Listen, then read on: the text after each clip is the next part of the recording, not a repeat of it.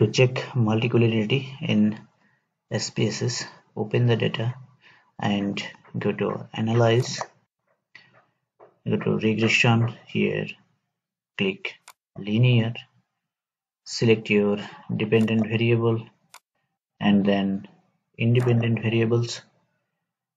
In the Statistics section, check Collinearity Diagnostics and continue. Then OK.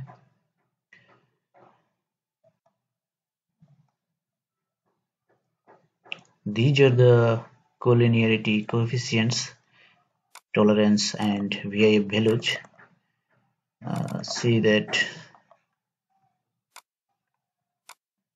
all the VIF values are less than 5, so we can consider these values as acceptable as